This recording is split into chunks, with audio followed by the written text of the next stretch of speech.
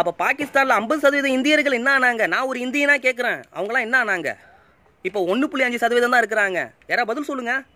இந்தியாவில் அத்துமீறி நுழைஞ்சவங்களோட எண்ணிக்கை வந்து பார்த்தீங்கன்னா பல கோடிக்கு மேலே போயிட்டு இருக்குது.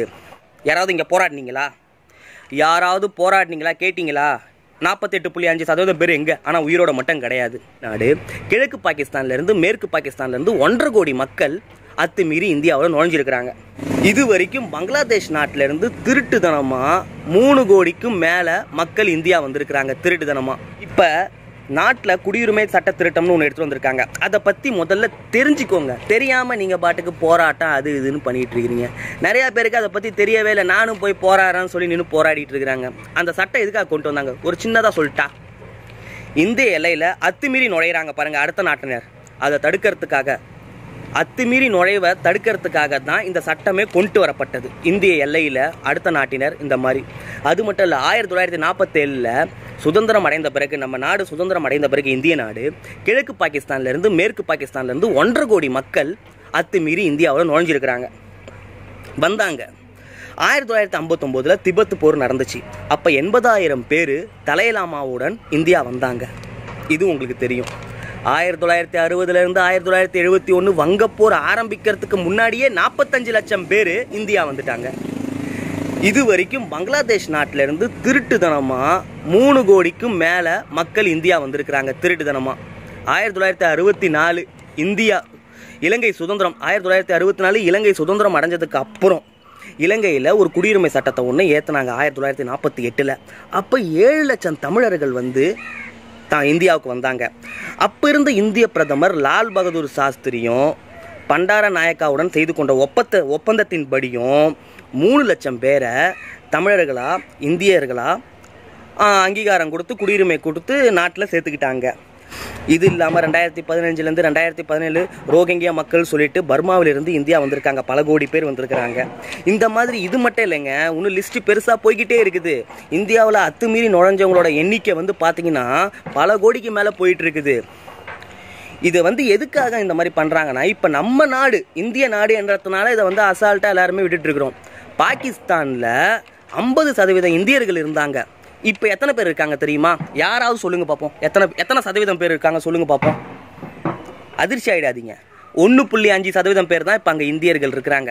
மீதி 48.5% பேர் இந்தியர்கள் எங்கே? யாராவது இங்கே போராடினீங்களா? யாராவது போராடினீங்களா? கேட்டிங்களா? 48.5% பேர் எங்கே? ஆனால் உயிரோட மட்டும் கிடையாது. யாருமே போராடவே இல்லை. ஏன்? அவங்க இந்தியர்களுக்கு இதான் உங்கள் நிலைமையா? அடுத்த நாட்டில் இருந்து மட்டும் வந்து திருட்டுத்தனமாக இங்கே அடைக்கலம் பெற்று இங்கே வாழ்ந்துக்கிட்டு இருக்கிறீங்க. அதுக்கு நாங்கள் சட்டம் கொண்டு வந்தால் போராடுறீங்க. அப்போ பாகிஸ்தானில் 50% இந்தியர்கள் என்ன ஆனாங்க? நான் ஒரு இந்தியனா கேட்குறேன், அவங்களாம் என்ன ஆனாங்க? இப்போ 1.5% தான் இருக்கிறாங்க. யாராவது பதில் சொல்லுங்கள். இதுக்கே யாருமே எந்த கட்சியும் போராடல, யாருமே கேட்கல. அப்போ இந்தியர்கள் மீது நீங்கள் வச்சிருக்கிற மதிப்பு இவ்வளோ தான் இல்லை? இந்த ஒரு சட்டத்தை, இந்த ஒரு அருமையான சட்டத்தை மத்திய அரசு கொண்டு வந்திருக்காங்க. இதுக்கு மதசாயம் பூசி மத கலவரத்தை ஏற்படுத்துறீங்களே தவிர அரசியல் ஆதாயம், அந்த ஓட்டு எனக்கு கிடைக்கும் இந்த ஓட்டு எனக்கு கிடைக்கும் நினைக்கிறீங்களே தவிர இந்தியர்களை பற்றி எந்த அரசியல் கட்சியும் யோசிக்கவே இல்லை. மத்திய அரசு மட்டும்தான், மத்திய அரசு மாநில அரசு மட்டும்தான். இப்போ இருக்கிற எடப்பாடியின் தலைமையில் முதலமைச்சர் எடப்பாடியின் தலைமையில் உள்ள அரசும் மத்தியில் உள்ள நரேந்திர மோடி அவர்களின் அரசும் மட்டும்தான் இந்தியர்கள் மேலே கவலைப்படுறாங்க. அப்போ மற்ற எந்த கட்சிக்கும் கவலை இல்லை. எங்களுக்கு சொல்லுங்கள், பதில் சொல்லுங்கள். பாகிஸ்தான்லேருந்து 50% இந்தியர்கள் என்ன நாங்கள்? அதுக்கு பதில் சொல்லுங்கப்பா. எந்த அரசியல்கிட்டையும் கிடையாது. உங்களுக்கு தேவை மத ஓட்டு வேணும். ஏதாவது ஒரு பிரச்சனையை அதுக்கு மத சாயத்தை பூசி அரசியல் ஆதாயத்தை தேடணும். இங்கே இருக்கிற அனைத்து மத மக்களும் இதை புரிஞ்சுக்கிட்டாங்க. உங்களுக்கு சரியான பதிலடி கண்டிப்பாக கொடுப்பாங்க வர தேர்தலில், அது மட்டும் உறுதி. ஆனால் ஒன்று, இந்த மாதிரி நாடு முழுக்க இந்த மாதிரி திருட்டுத்தனமாக உள்ள நுழையிறவங்களை கட்டுப்படுத்துறதுக்காக கொண்டு வரப்பட்ட சட்டம் தான் இது. மற்ற நாட்டில் நீ போய் நுழைஞ்சு பாரு பார்ப்போம், உனக்கு என்ன தண்டனைன்றதான் நீ முதல்ல தெரிஞ்சுக்க. மற்ற நாட்டில் உன்னால் நுழைய முடியுமா? நுழைஞ்சி இந்த மாதிரி இருந்தனா உன் மேலே அங்கே இருக்கிற குடியுரிமை சட்டம் கண்டிப்பாக பாயும். இந்தியா டெமோக்ரஸி கண்ட்ரின்றதுனால விட்டு வச்சிட்டு இருக்கிறாங்க. இங்கே இருக்கிறவங்களும் மக்கள் தானே. இதெல்லாம் யோசிச்சு பார்த்தீங்களா? இப்பவும் சொல்கிறேன், இந்த சட்டத்துக்கு மதசாயம் பூசி நீங்கள் அரசியல் ஆதாயம் தேடாதீங்க. முடிஞ்சா நாட்டு மக்களுக்கு நல்லது செய்யுங்க. சரிங்களா? இந்த சட்டத்தை பற்றி முதல்ல எல்லாருமே தெரிஞ்சுக்கணும். இப்போ இருக்கிற மாணவர்களும் தெரிஞ்சுக்கணும். யாருக்குமே இதை பற்றி தெரியாமல் போராடிட்டு இருக்கிறீங்க. இது என்ன சட்டம் என்னன்ட்டு கோலம் போடுறீங்க, அது பண்ணுறீங்க, இது பண்ணுறீங்க, சில அரசியல் கட்சி தூண்டுதலின் பேரில். இதெல்லாம் புரிஞ்சுக்கோங்க. படித்தவங்க தான் நீங்கள். பெற்றவங்க உங்களை எதுக்கு அனுப்புகிறாங்க, இதுக்கு அனுப்புகிறாங்க. இப்பயே நீங்கள் எஃப்ஐஆர் அது இது வாங்கிட்டீங்கன்னா உங்களுக்கு எப்படி அரசு வேலை கிடைக்கும்? சட்டத்தை பற்றி முதல்ல தெரிஞ்சுக்கணும். இந்த சட்டம் எதுக்காக கொண்டு வரப்பட்டது, இது எதுக்காக நாட்டுக்கு கொண்டு வந்திருக்காங்கன்றது தெரிஞ்சுக்கணும். தெரிஞ்சிக்காமலே நீங்கள் பாட்டுக்கு போராடுறீங்க. நாடு வளமையாக ஆகணும்னா இந்த சட்டம் இன்றைக்கி அவசியம். இன்றைக்கி யாரை உங்களை வெளியே அனுப்புனா? முதல்ல உங்களை யாராவது வெளியே அனுப்பிச்சாங்களா? இதுக்கப்புறம் இந்தியாவில் யார் அத்துமீறி நுழைஞ்சாலும் அவங்கள பிடிச்சி இந்த சட்டத்தின் மூலயமா அவங்களுக்கு தீர்வு காணப்படும். இந்தியாவில் யாரும் திருட்டுத்தனமாக இந்திய எல்லைக்குள் நுழையக்கூடாது என்பதற்காகவே கொண்டு வரப்பட்ட சட்டம் இது.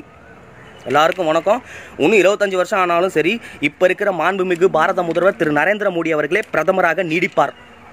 அது மட்டும் இல்லை, தமிழகத்திலும் பாமக, அதிமுக, தேமுதிக, பாஜக தலைமையிலான கூட்டணி மீண்டும் வெற்றி பெற்று தமிழக அரியணையை பிடிக்கும். தமிழக மக்களுக்கு மேல்மேலும் நலனை செய்யும். நல்ல பல திட்டங்களை கொண்டு வரும். நன்றி, வணக்கம்.